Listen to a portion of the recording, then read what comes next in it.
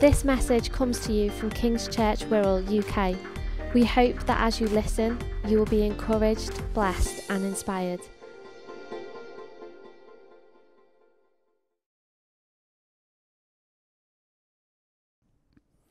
So a couple of weeks ago, me and Steph went up to the Lake District for a family holiday.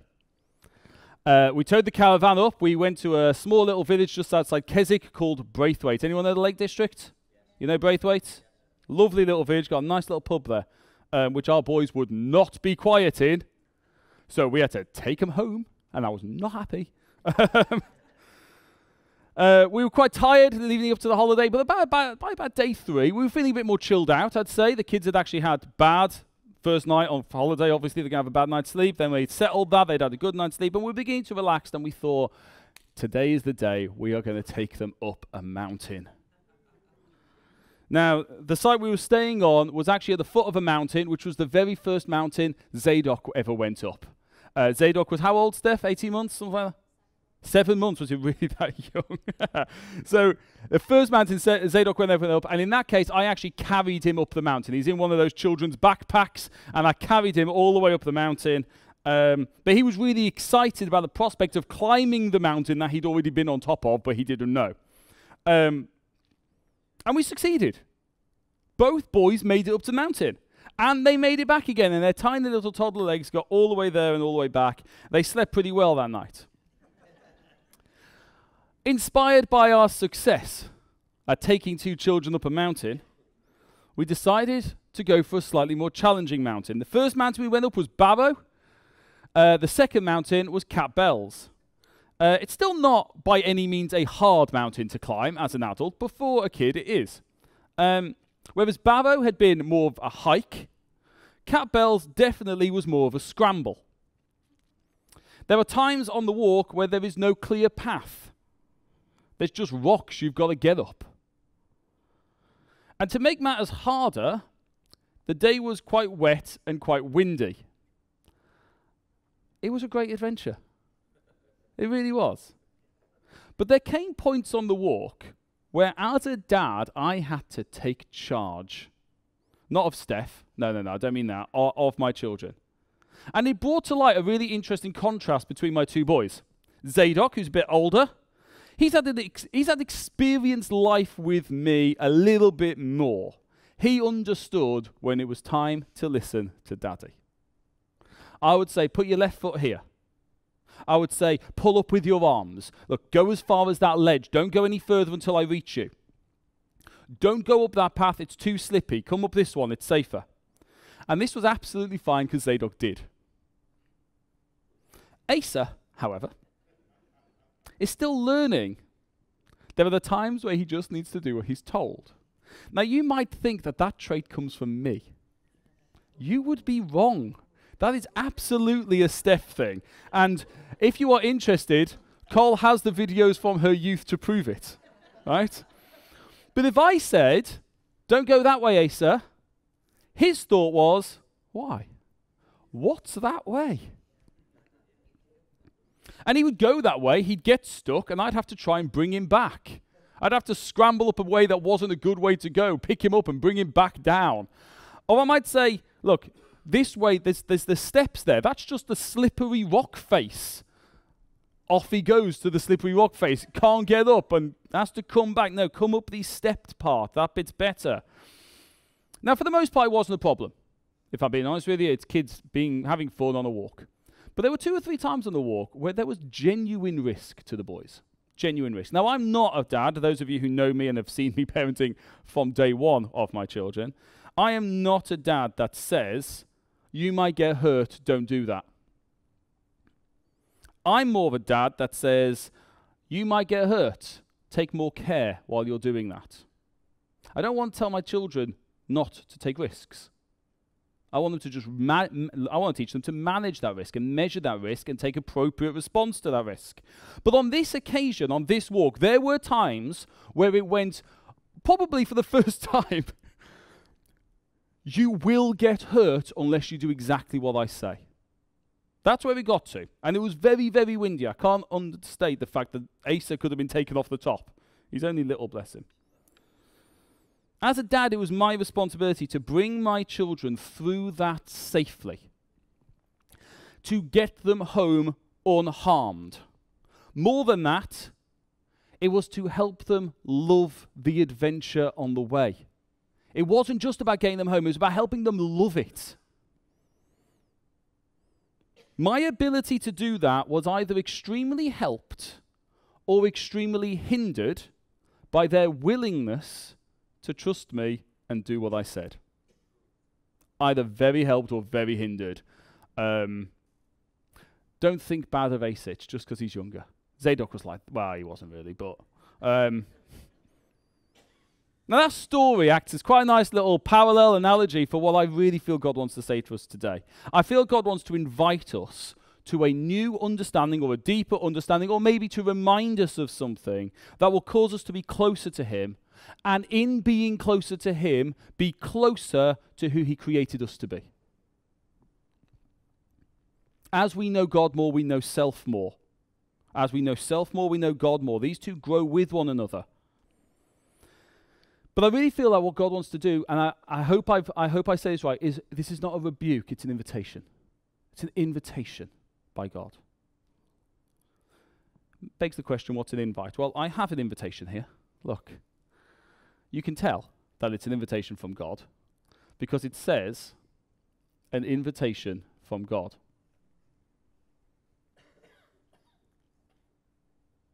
I wonder what your response to this invite is. What's your response to the invite? Because let me tell you something about invitations. What our response to an invite is a reflection of our response to the inviter. And our response to the inviter is a reflection of what we think of the inviter. You know, I'm just going to stand that up there so you can see it. When midweek, I'm exhausted from work and Steph says, do you want to do something on Saturday? I don't have to ask, what were you thinking we might do together? Before I say, yes. Because of course I want to spend my weekend with Steph. What we do is irrelevant.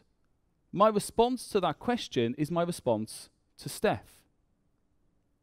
Similarly, when I asked Steph to marry me, she did not, when I said, will you marry me? She had absolutely no clue what saying yes meant. And if you think when you say yes to a question like that, you know what you're getting in for, you're a fool. No. Steph's response of yes was not, okay, I'll plan a wedding with you. Yep, no problem. We'll do that. Yep. It wasn't. Her response to the invite to marry me was her response to me based on what she knew of me. Same is true of our response to God. Today, God is inviting you. What's your question? What's the question? What's he inviting me to? When we know God, that's not a question we ask. Which is an interesting thing. When we know God, that is not a question we ask. What is he inviting me to? The invite alone is enough to say yes. So as I've sought God for a word today, I think this is what he wants to say. I feel God wants to invite us to make him Lord and Saviour. Don't switch off thinking that this is an evangelistic message. God has really said to me, no, I want to invite my people to make me Lord and Saviour. It's a common term in Christianese, isn't it? Lord and Saviour. I can't find it anywhere in the Bible. It might be there in some translation, but I googled the Bible for Lord and Saviour, and that actual expression together, I couldn't find it. There's loads about Lord, loads about Saviour, but we know what we mean. So I started pondering this term. What does it mean to make God Lord and Saviour? I considered what it means for God to be Lord. This was my idea. You know, having been a good Sunday school kid, having read my Bible a bit over the years, I know that making God Lord means to recognize he is in charge. He is the master. More than that, if I have made Jesus Lord It really means that every decision I make is run through a new metric of decision-making thinking. A new framework for life.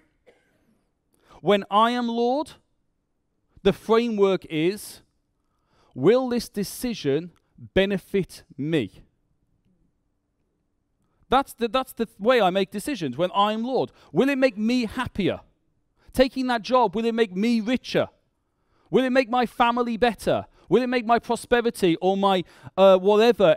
It's about what is good for me, and fair enough.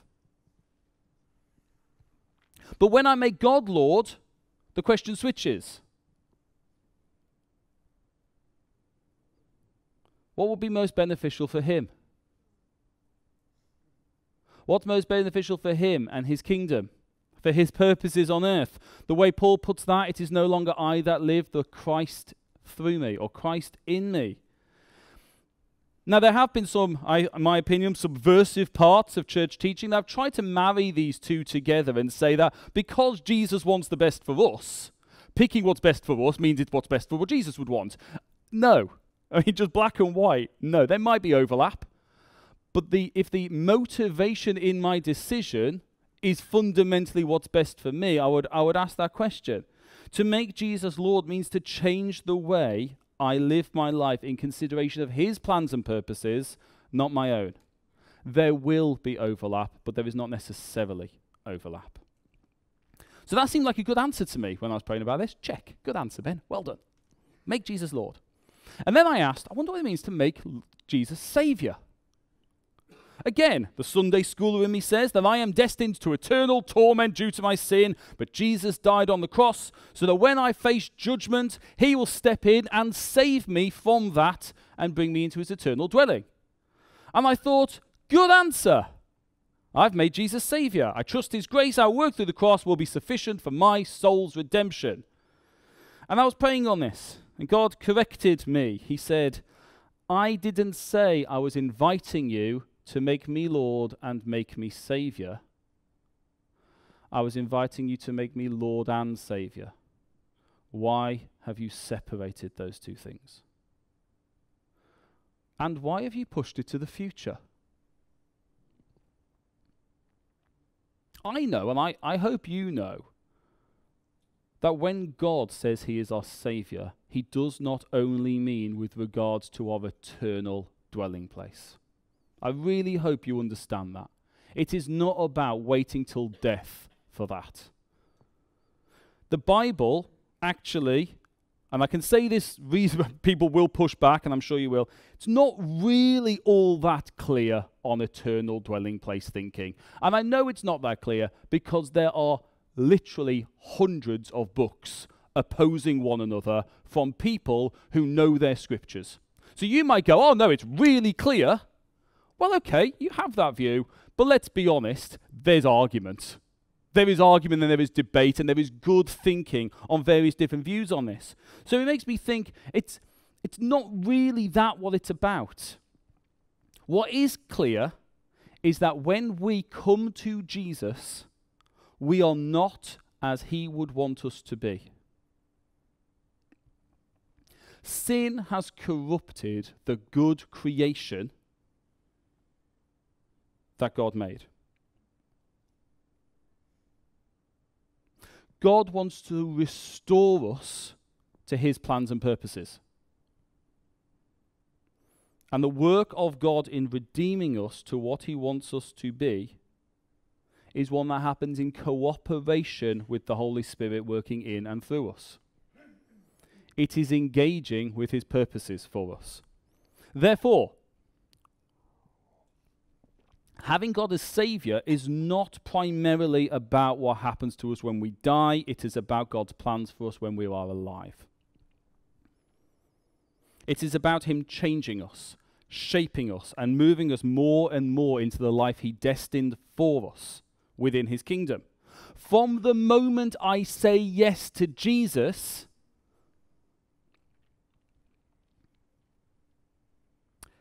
to the day I die, he is saving me.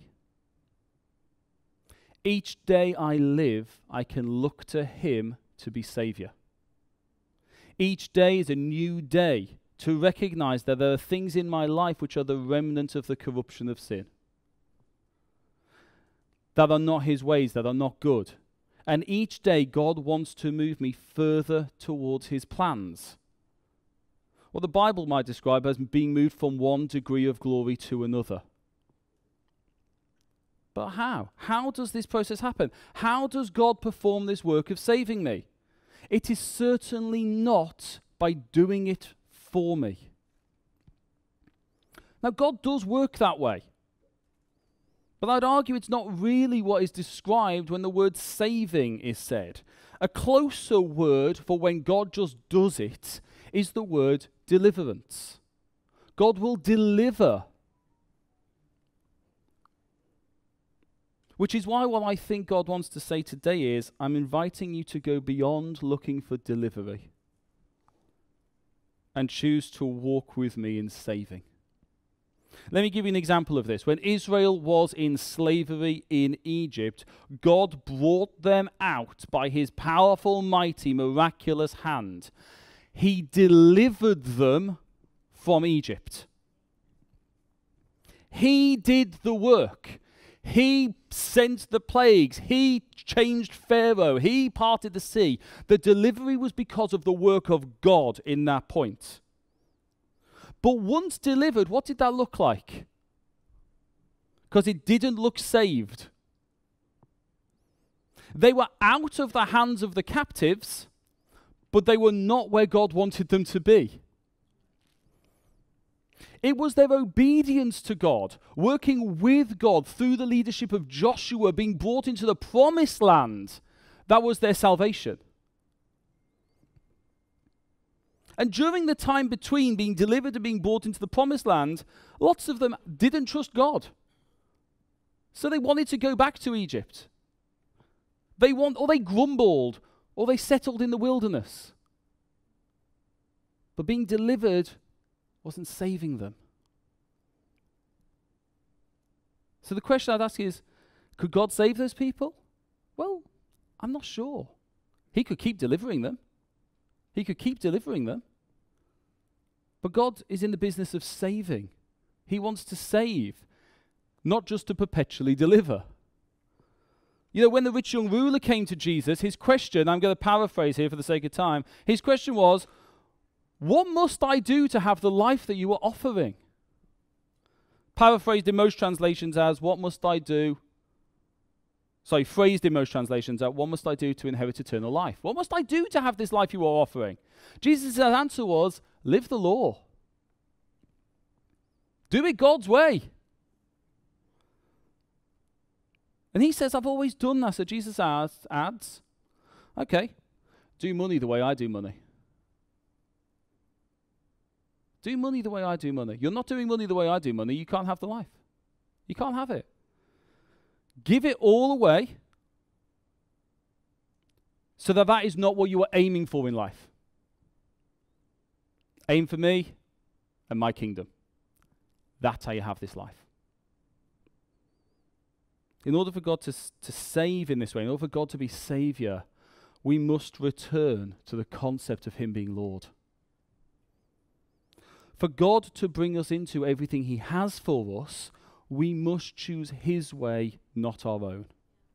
We must recognize that his way of doing things is better than the natural choices we might make. To look to Jesus as Saviour is the same thing as to recognize him as Lord. They are not separable. You can't have one without the other. Another example, at the moment we're in a time of massive financial pressure. Everyone's feeling this. Most people are feeling this squeeze. International summits are being organized to try to work out how to fix this stuff. And many Christians look at their finances and are crying out to God for help. Now let's say you're in massive debt. This is a semi-autobiographical story. Let's say you're in massive debt. I remember being this way a few years ago. Massive debt. Made loads of mistakes in our finances in our early marriage, and we were loads of debt. And honestly, we would pray. We go, God, why don't you just stick a check through our letterbox? Why? You know there's millionaire Christians out there. I might know some because nobody talks about money because we're British, right? I know there's millionaire Christians out there. Why don't you just tell one of them, write a check for 20 grand, stick it in I'll save us. No, it wouldn't have. It would have delivered us, and a few years later we'd have been back in debt. We'd have just been right back there because we would not have learnt to do money the way God does money. No, for God to be Saviour in the situation requires us to make God Lord of the situation. If you want to see God's saving hand in finance, make God Lord of finances. Do it the way He does it. And if you don't, what you're really saying is, actually, God, I don't think the way you do money is going to work. Which is a very bold move. You know, good luck with that. We have to do money the way God does money. Maybe your marriage is struggling. For God to save marriage requires us to do marriage how God does marriage. For Him to be Saviour means Him to be Lord. We must make God Lord and Saviour, not one or the other, because they're the same thing. Maybe there are challenges in relationships that you want to see healed, past hurt from friendships. How does God do conflict and hurt? A lot of you don't want to answer that question because you know what it means. How does God do conflict and hurt? He forgives. He forgives. If we want to see God save this, we must recognize His lordship. When we come to God and say, God, I want all of your kingdom, I want to be forgiven, I want that, and then we walk away and go, actually, God, that part of your kingdom about forgiving that person that hurt me, I'm not all that up for that. What we're saying is, yeah, I want you to save me, but I'm not going to make you Lord. It's not possible because the work of engaging with God's ways is what brings us into what He has created us to be. Lord and Saviour are together. We have to learn to deal with pain and hurt the way God deals with pain and hurt. That's how we get saved from it. That's how we come into what God goes on. The list goes on, okay? What about physical health? Physical health. You know, we cry out for God for healing while not making God Lord of our diet. Oh, Ben, you're a bit close to the bone there, aren't you, Ben? Oh, that's a bit harsh. You know what? This has been a real challenge for me this week. A real challenge. I'm going to give testimony to something here. Last week, Steph spoke about taking Christ's yoke. Here it is. This was the yoke we used for guiding oxen. There it is. And how by putting this on, it brings us rest. Putting us on, it brings us rest. Doing good God's way brings us rest. Recently, I changed jobs, as many of you know. I went from being a teacher to being an office worker. That meant I went from 10,000 steps today to virtually sedative in an office chair. Not sedative. Sedate. That's the one. Maybe some of you right now are thinking sedative. I will try to hurry up. Being virtually sedate in an office chair. And I started noticing the weight creep up. I started noticing myself finding it a little bit harder to get motivated to do things. Started just seeing these things go on. And then one day, I was just like, I'll just see what I've got up to. Quite nonchalantly. And I stood on the scale. And I'm going to be honest, I'm going to use the numbers, which nobody likes talking about either. Because I have said to Steph for a very, very long time, I will never reach 14 stone. I said, no, I'm not going to do that. Past that makes it very difficult to come back from. I'm not going to do it. And I stood on the scale, and the scale read 13 stone, 13.6. And you know what? I know, terrible, isn't it? Terrible. And you know what? What happened at that moment was really interesting. Because God just said, I'm not happy about that. You're going in the wrong direction. Steph's preach fresh in my mind. Yoked to Christ. And as I'm going, thinking it's not a problem, the master next to me goes, nope, you're going in the wrong direction. We're going this way. It was gentle. It was loving. I tried to excuse it. I tried to say things like, you know what, I'm not as bad as other people. You can quote me on this one. as I was thinking about that, he said, what did he say? He said something like, don't define right by normal. Don't define right by normal. We don't do that as God's people. We don't define right by what is normal. That was an interesting challenge to me, and it's hit me on a lot of things. But he just gently nudged me. So, I started exercising again. Humble brag, run 20k this week. Yes, 20k this week. Stopped snacking. I'm eating healthier. I'm sleeping better. And when I reached Sabbath, which me and Steph practice every week, when we reached our Saturday, I was more rested from a week where I've done more exercise than I have in weeks before it. The yoke led me into rest, even though it required more of me. And I just want to say there is a truth to this. I do health the way God does health. Now, what might God have saved me from? I don't know. Has he saved me from diabetes, heart attack, low self-esteem, mental anguish? I don't know. I do know that when God directs and I follow, I am led deeper into the life he has for me. Now, it bears saying this, there are people here who need deliverance from health, from sickness, cancer, such like. Yeah, absolutely. God does deliver.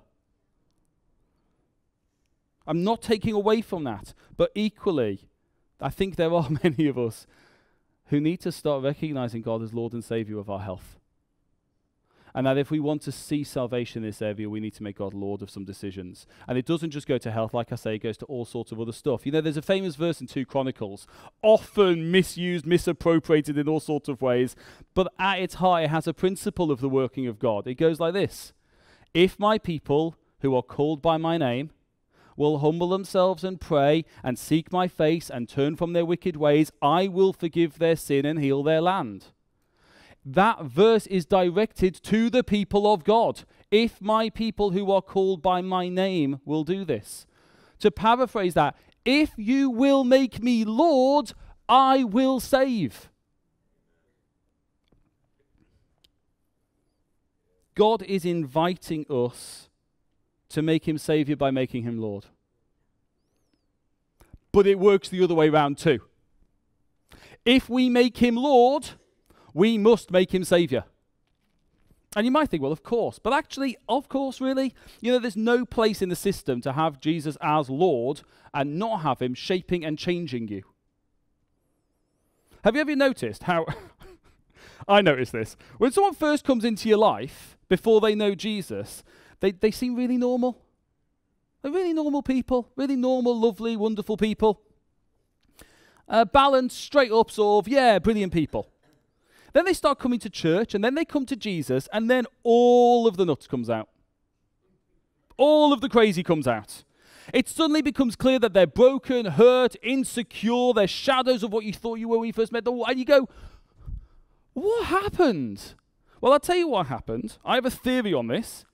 The world teaches us to be really, really, really good at hiding our pain and our brokenness.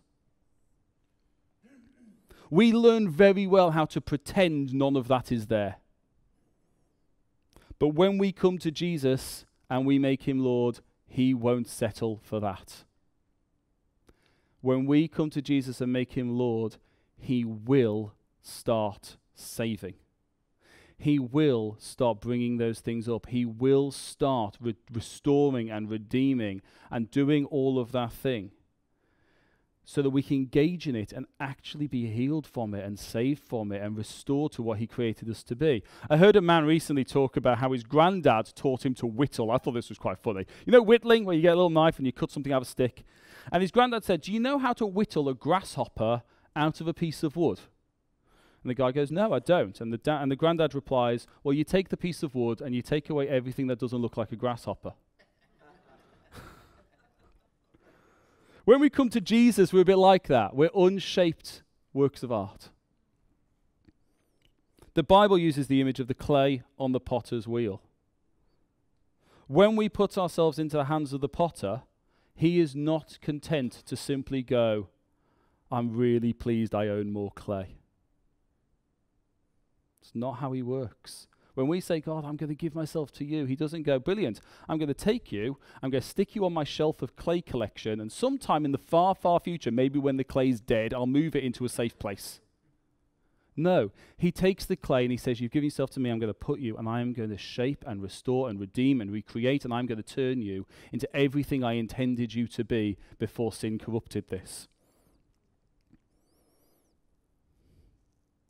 I feel like this is a bit of an odd word, I do.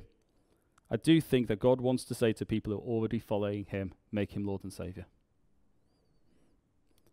And that for him to save, to truly save, not just to deliver, but to truly save us and bring us into all he has for us, we have to make him Lord of those areas. In fact, we have to make him Lord of our whole lives. We have to live our lives through the lens of his thoughts. We need to know his thoughts to do that. Through prayer, Bible study, Holy Spirit ministry, fellowship with other believers, wisdom, relying on the wisdom of those that have gone before. All of those things. And that in making him Lord, his plan is to save. That we should stop looking to him for one without the other. But I want to remind, as I finish there, this is not a rebuke from God. Don't hear it that way. It's an invitation. It's an invitation from God, an invitation to more, an invitation out of the wilderness, having tasted something of the power of God, and into the promised land, learning to trust him and take the land. So, Father, we just thank you. Thank you, you are absolutely not content to leave us where we are. You won't leave us half finished. You won't leave us 90% complete. But Lord, we also thank you for the direction that says, in some ways, the solution to the problem is that you need to listen to my guidance. You need to do what I'm asking you to do. Father, we just ask that you will land in our hearts now the areas that we know we are facing a problem because we are not doing it your way. And we ask that you guide us, lovingly take us by the hand, like helping a child climb a mountain, give us the next steps, make us feel safe in the process of restoring us to what your way would be for us.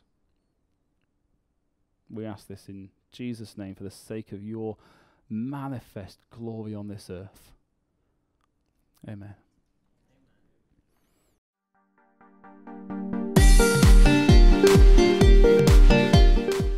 We hope that you've been blessed by this message.